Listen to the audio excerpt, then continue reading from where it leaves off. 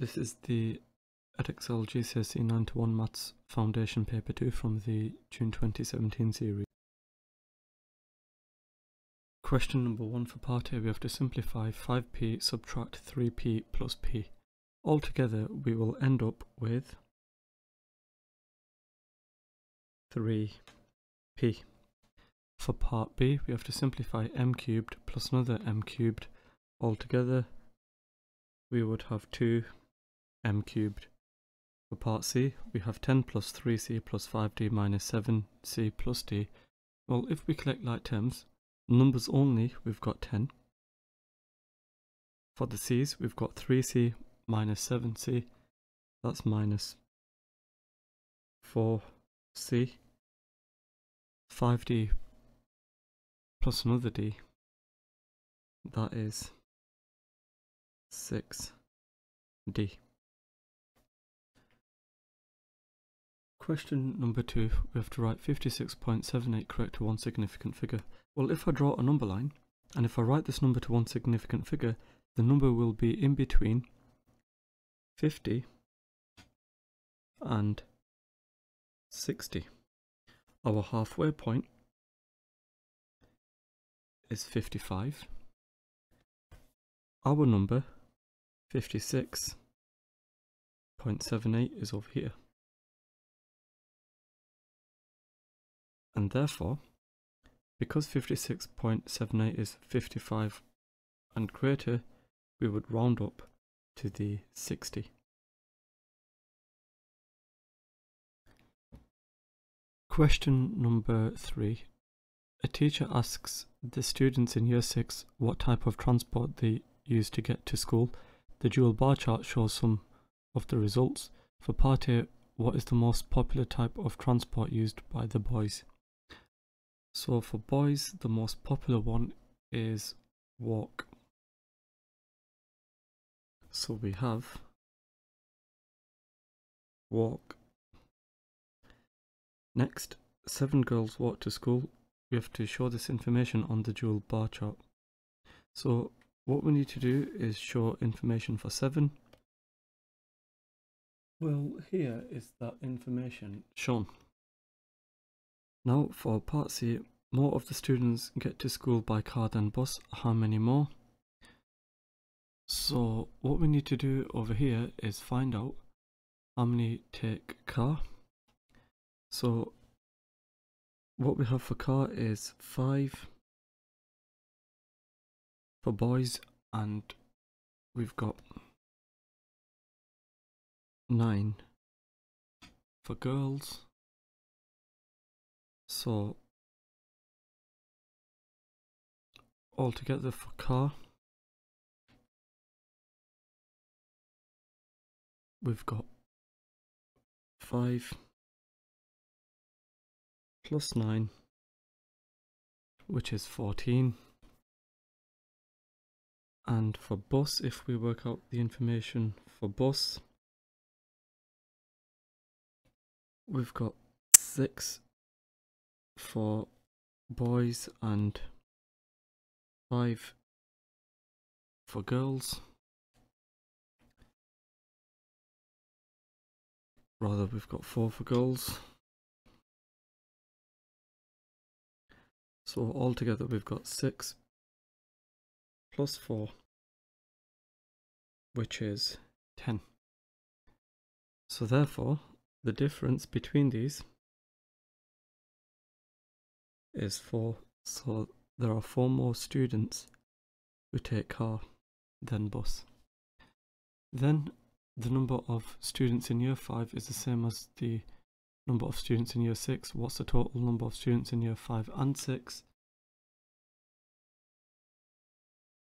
So here is information for Year 6. So what we need to do is find out the total. So here I've got 9 boys who walk, 7 girls who walk. Then we have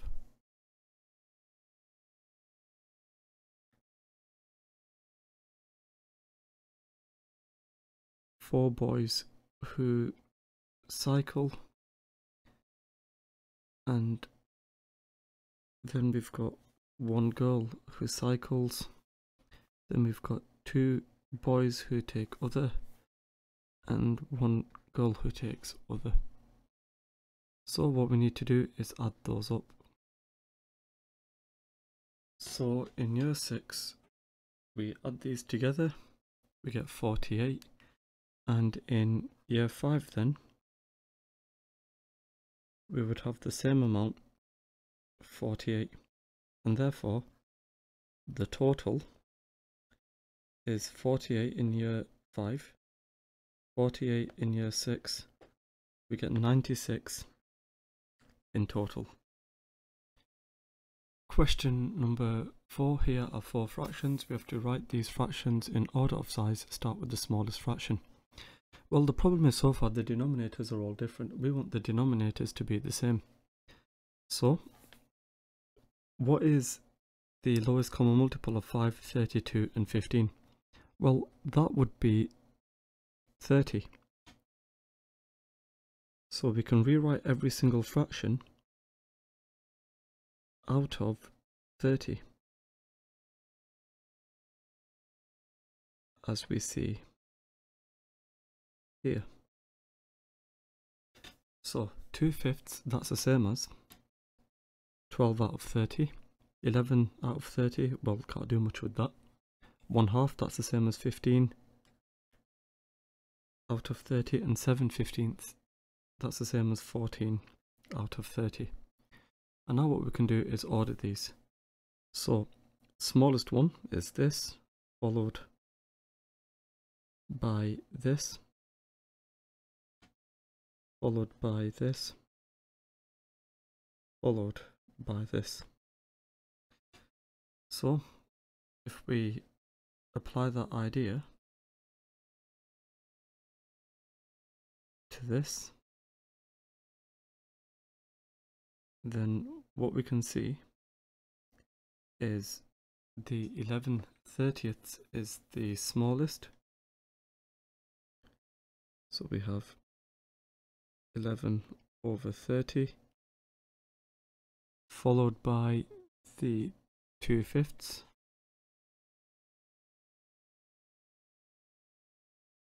followed by the 7/15,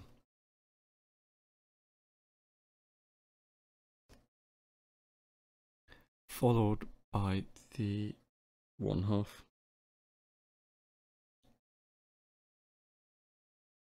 As we see here.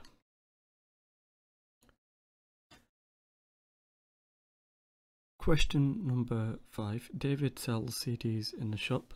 The tally chart shows information about the number of CDs David sold on Monday, Tuesday and on Wednesday. For part A, we have to write down one thing that's wrong with the tally chart.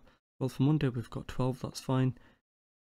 With Tuesday we've got 5, 10, 15, 16, 17, 18, that's fine. For Wednesday we've got 5 plus the 3, which is 8. Now Monday is incorrect, that's not 12, it's actually 13. So Monday should have a frequency of 13, not 12. Then drew this pictogram to show the information for Tuesday and Wednesday. We have to write down one thing that's wrong with this pictogram.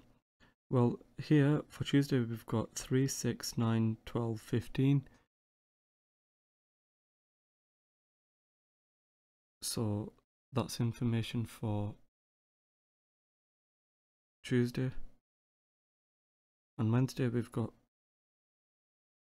3, 6, and then half of 1 will be 1.5, so that's 7.5 in total. We've got 8, so Wednesday's pictogram shows 7.5, not 8. Question number 6. There are 495 coins in a bottle. 1/3 of the coin are £1 coins. 124 of the coins are 50p coins. The rest of the coins are 20p coins. We have to work out the total value of the 495 coins. Well, if I think about the £1 coins,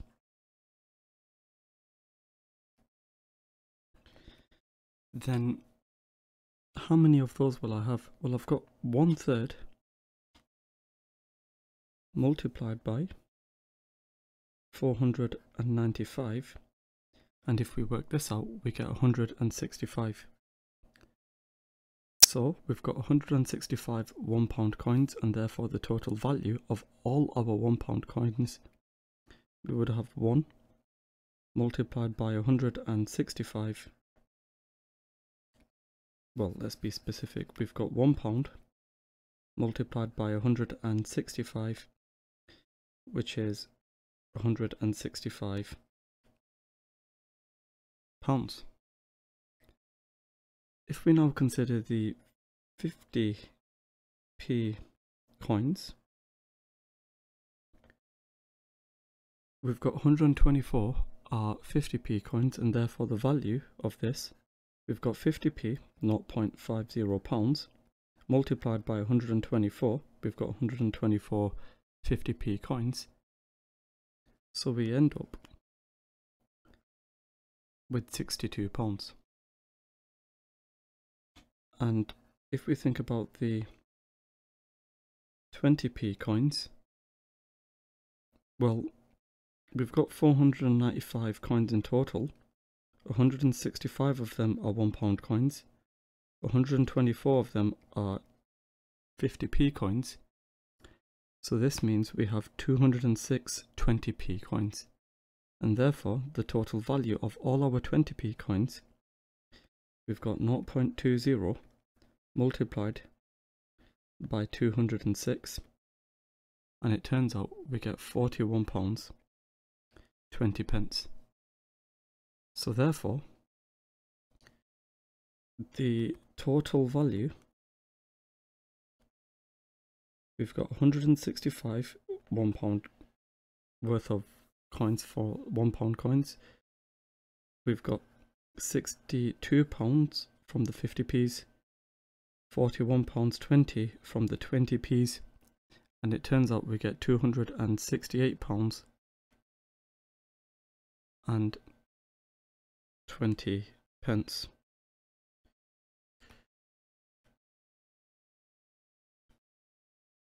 So we have £268 20p.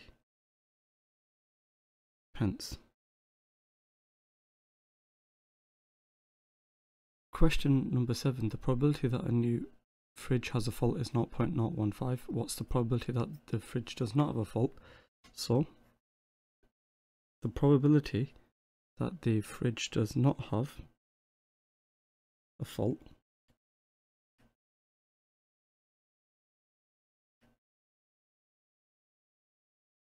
we've got 1 subtract 0.015, which is 0.985.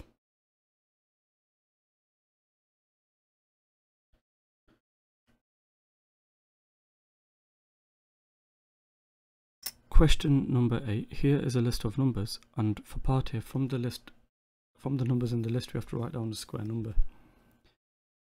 So an example of a square number will be the 25.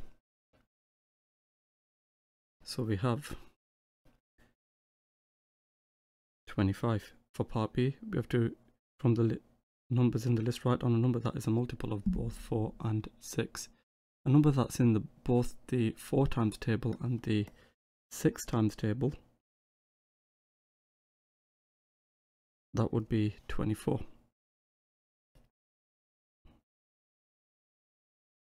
Then for part C, we have to write down all the numbers in the list that are prime. So prime means it's got factors of 1 and itself only. So we would have the 23 and the 29 as prime numbers.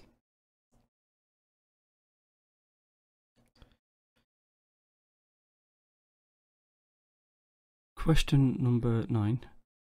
What we have to do is find the value of x. Now we know angles around a point sum to 360. So we've got 3x plus 2x plus 90 degrees. This is equal to 360. 5x plus 90 is 360. Subtracting 90 from both sides. 5x is 270, and if we divide both sides by 5, x is equal to 54.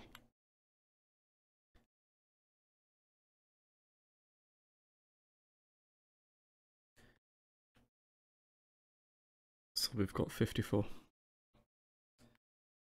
Question number 10. Suha is going to buy 150 envelopes. Here is some information about the cost of envelopes in 2 shops.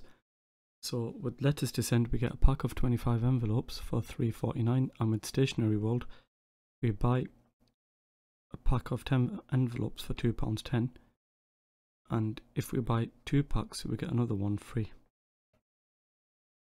Now, Suha wants to buy the envelopes as cheaply as possible. Which shop should Suha buy her 150 envelopes from? You must show how you get your answer. Well, if we take a look at letters to send, if we get 25 envelopes for £3.49, that would mean what we need is 150 divided by 25, which is 6 packs. And the cost of this, well, I would have to do 6 multiplied by £3.49, which is £20.94. And if we look at Stationery World, well, if 1 pack of 10 envelopes costs £2.10, and if we buy 2 packs we get 1 free, that means that a pack of 30 is, well, that will be £4.10. And the reason we get £4.10 is, if I get 2 packs, that means I would have 20, and the extra free with it, that's another 10, so that's 30 in total. And because I'm paying for 2, I would have to do 210 times 2. So, if I do 150 divided by 30, I would get 5 packs needed. And then doing 5 times by £4.10, we would get £21. So which is cheaper? Well, letters to send is cheaper, so we should get the pack from here. Question number 11. You can use this graph to change between inches and centimeters. The part here we have to change 74 centimeters to inches. So 74, if we find out where this is, well, here we've got 60, here we've got 70, then we've got 72, 74. So that is here, and then I draw a line across, like so, and then we would go down to here, and it turns out 74 centimeters is 29 inches. So we have 29. Next, for part B, Daniel's height is 6 feet 3 inches, and we know that in 1 foot there's 12 inches. What is Daniel's height in centimeters? What we need to do is convert 6 foot 3 inches into inches. Well, that will be 6 times by 12 plus an extra 3, which is 75. So we have 75 inches. And now if we go back to our graph and find out where 75 is, 75 inches, well, We can't find that out straight away. But what we can do is find out information for 25 inches. So, if we convert for 25 inches, with this we can find out information for 75 inches. And we can do that by multiplying by 3. So 25 inches, we draw a vertical line up from here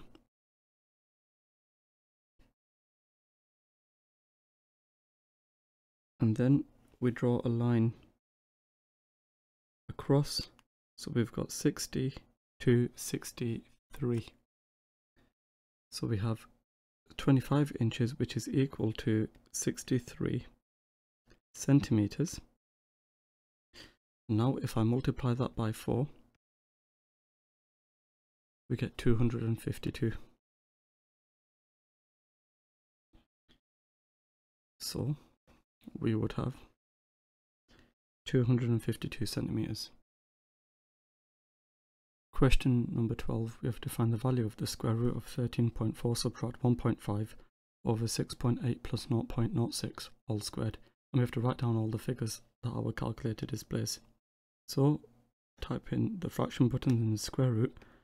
Got 13.4 subtract 1.5 divided by, then open and close the brackets. Here we've got 6.8 plus 0.06 and squared. And our calculator would display 0.073303 59081. Question number 13.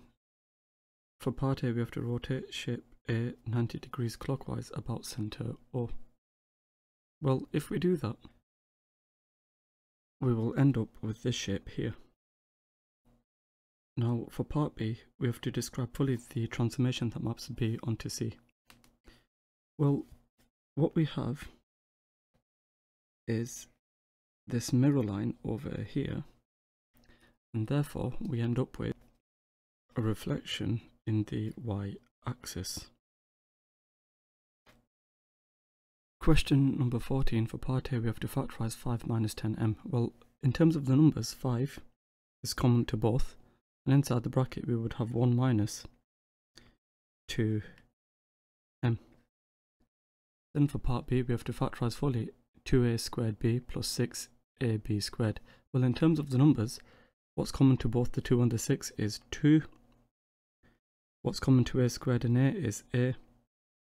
What's common to b and b squared is b. So 2ab is our highest common factor, and what goes inside the bracket is a plus 3b. Question number 15. For part A we have to write 4.7 times 10 to the minus 1 as an ordinary number. Well, we've got this 4.7 times 10 to the minus 1, and I'm going to move the decimal place 1 to the left, and the 0 would go here, so we end up with 0.47. Then for part B, we have to work out the value of 2.4 times 10 to the 3 times 9.5 times 10 to the 5 in standard form.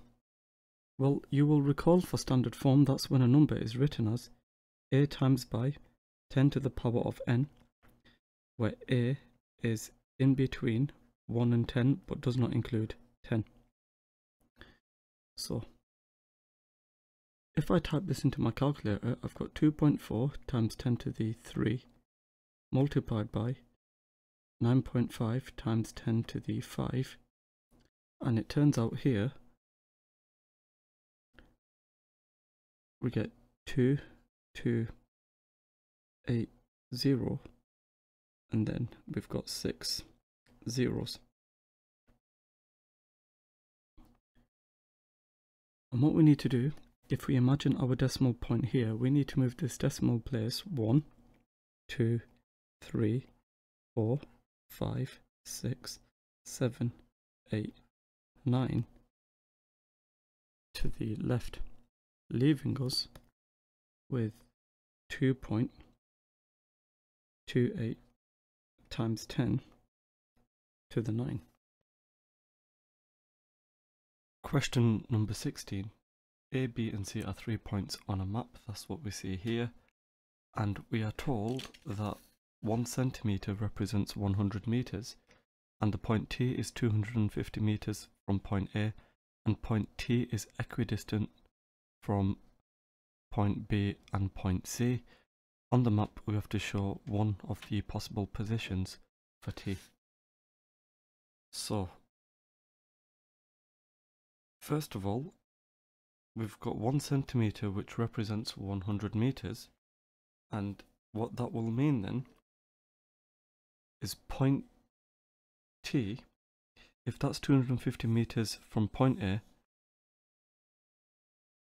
dividing 250 by 100, we get 2.5 centimetres. So we have 2.5 centimetres from the point A. So, if we grab a ruler and then measure out 2.5 centimetres, which is here, then from point A, what we would do is draw a circle with radius 2.5 centimetres.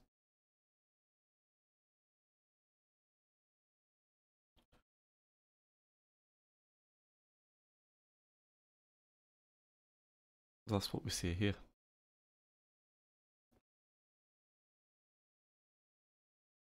And now, if point T is equidistant from point B and point C, then what we would do is draw the perpendicular bisector of BC.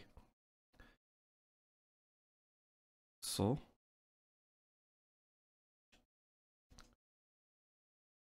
we need to draw the perpendicular bisector of BC.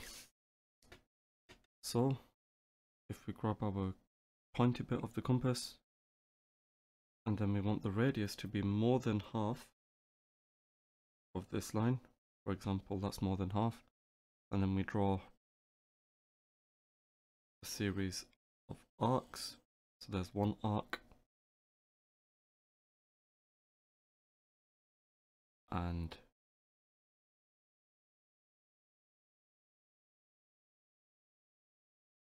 here would be the other arc. So the perpendicular bisector, this point needs to be joined up with this point with a straight line. So if we do that, then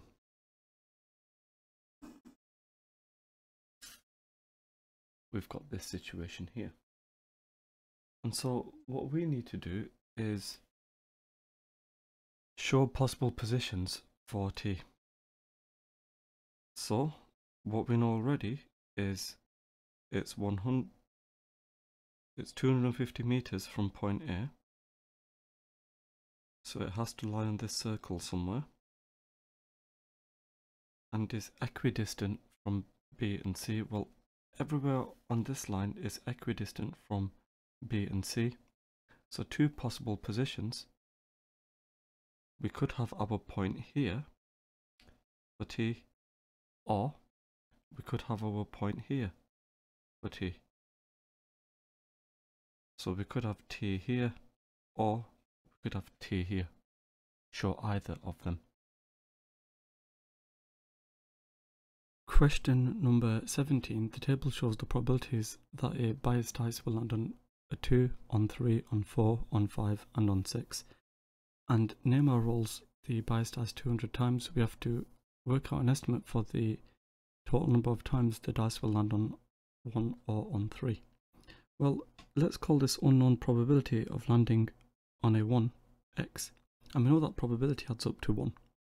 So we have x plus 0.17 plus to 0.18 plus 0.09 plus to 0.15 plus to 0.1 is equal to 1. So I've got x plus 0.69 equals 1. X therefore is equal to 0.31. So the probability, well, let's add this in, we've got 0.31. The probability of landing on a 1 or 3, we've got 0.31 plus 0.18, and if we work out this probability, we get 0.49. So if we roll the biased dice 200 times, we would have 200 multiplied by 0.49, which is equal to 98. So we're expecting it to land on a 1 and a 3 98 times.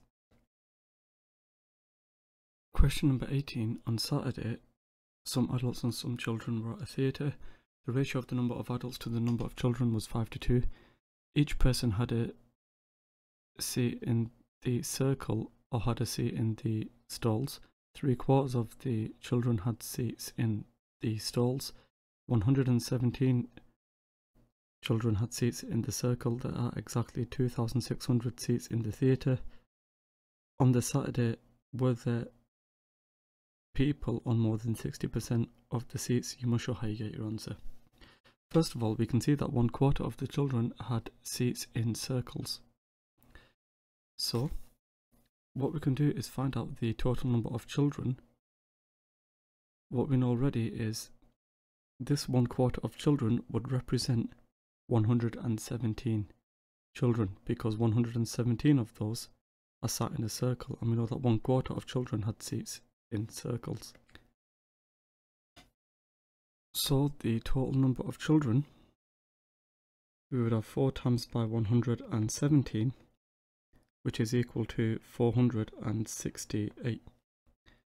Now we know that the ratio of adults to children is 5:2. So the ratio of adults to children is 5:2, and we've got 468 children in total. Now to go from here to here, what we do is we multiply by 234. So if I multiply 5 by 234, we would get 1,170. So there's 1,170 adults, and therefore the total number of people, we've got 1170 plus 468, and if we work this out we get 1638. So the percentage of seats taken then, we've got 1638 divided by 2,600, and if I multiply that by 100 to convert it into a percentage,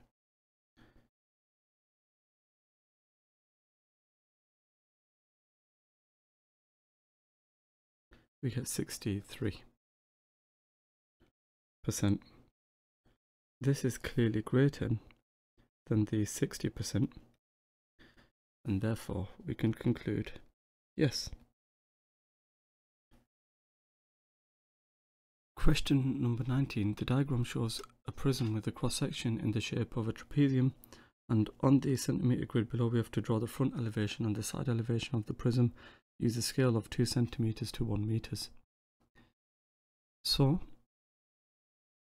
if we think about the side elevation,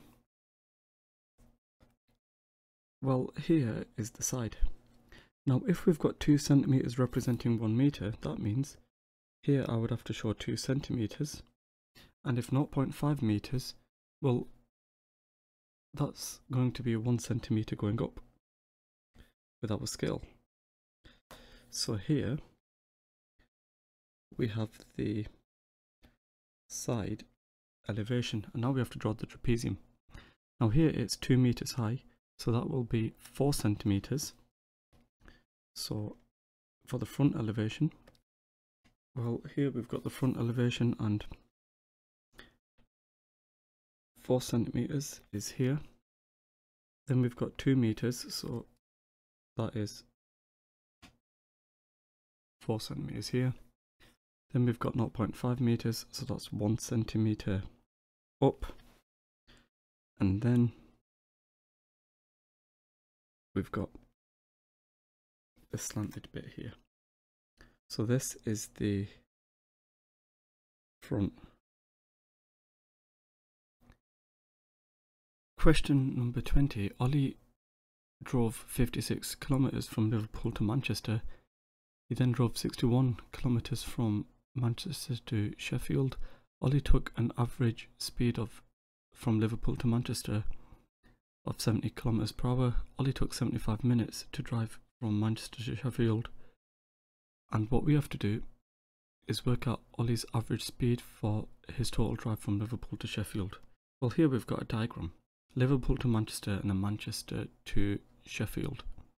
Now we know Liverpool to Manchester is 56 kilometers. That's how far he drives. And then Manchester to Sheffield, we've got 61 kilometers.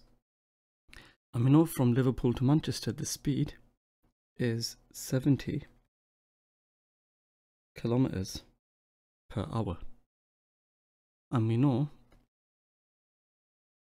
from Manchester to Sheffield the time is 75 minutes. And if we convert this into hours by dividing by 60, we get 1.25 hours.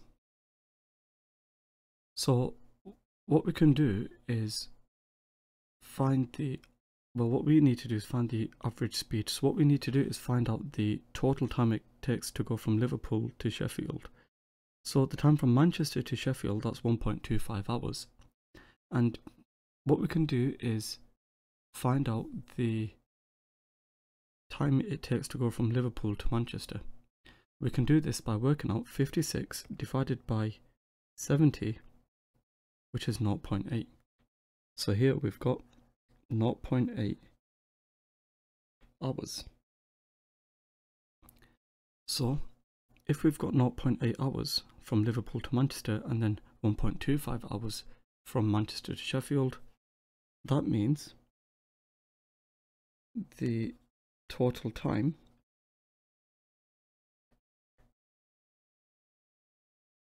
we've got 0.8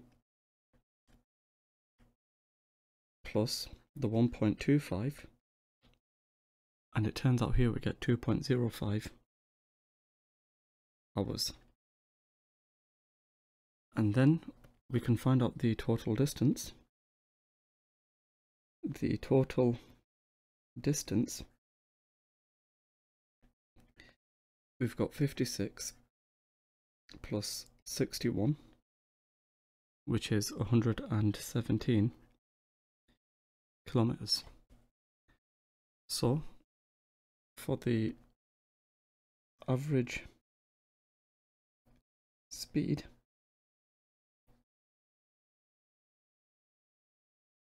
we would have the distance 117 kilometers divided by the total time, 2.05 hours. And if we work out what this is to three significant figures,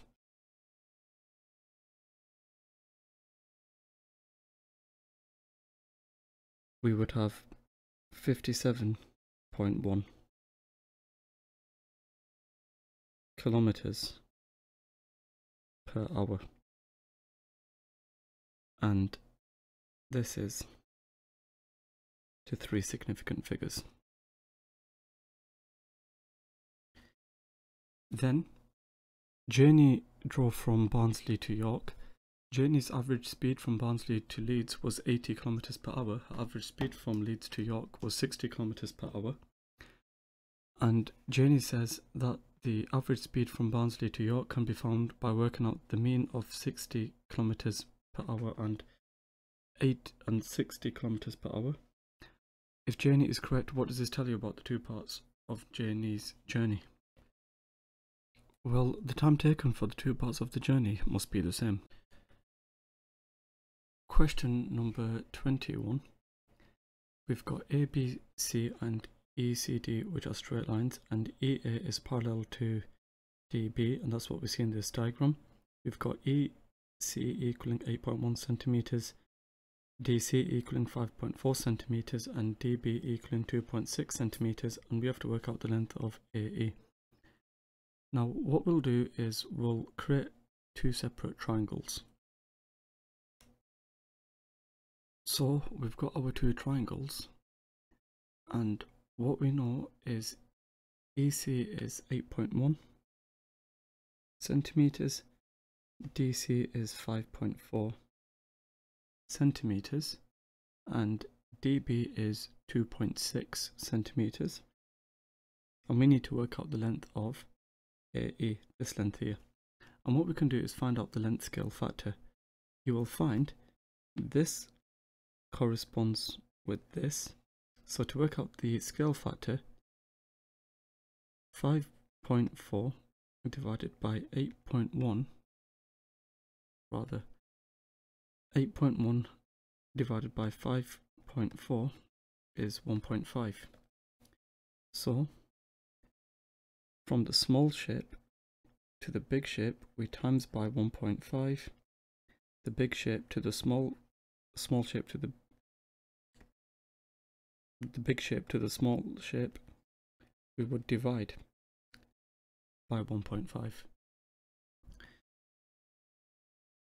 So to work out AE, we would do 2.6 times 1.5, which is 3.9. So we've got 3.9. Then we are told that AC is 6.15 centimeters. And with this, we have to work out the length AB. Well, before we work out the length AB, we know what this entire length is. If we work out what BC is, we can find out what this length here is. So we can find out the length of BC. BC will equal 6.15 divided by 1.5, which is 4.1. So we've got 4.1 here. So if this length is 4.1, the total length adds up to 6.15. So therefore, AB equals 6.15, subtract 4.1, which is 2.05.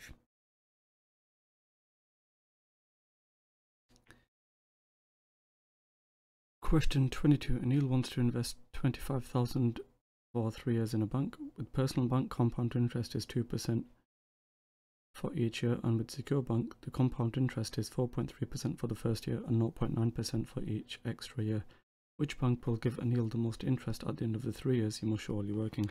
Well, if we take a look at the personal,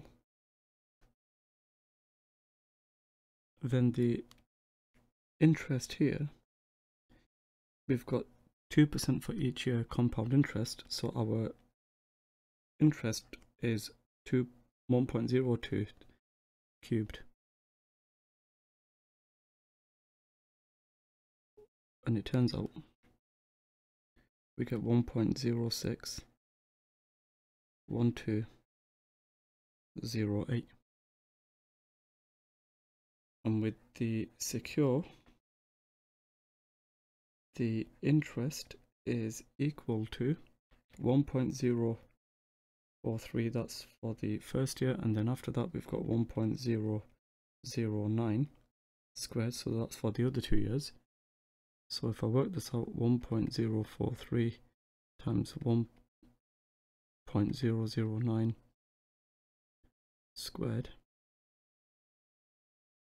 it turns out we get 1.061858483. So which bank gives more interest? Well, this amount here is greater than this amount, so the secure bank gives the most interest. Question number 23. A number n is rounded to 2 decimal places. The result is 4.76. Using inequalities, we have to write down an error interval for n. Well, our lower bound, that will be 4.755, which is less than or equal to n, and then for our upper bound we've got 4.765. So here is our error interval. Question number 24, we have to solve x squared plus 5x minus 24 equals 0. Well, we need to factorize this. We are looking for two numbers which multiply to give the 5, which add to give the minus 24. Those two numbers are 8 and minus 3. So when we come to factorize, we have x plus 8 multiplied by x minus 3, and this is equal to 0. So either the x plus 8 is equal to 0, or the x minus 3 is equal to 0. So from this, either x is minus 8 or x is equal to 3. So I've got solutions x equals minus 8, x equals 3. Question number 25. Here are the first 6 terms of an arithmetic sequence. We have to find an expression in terms of n for the nth term of this sequence. Well, to go from one term to the next, what we do is we add on 5.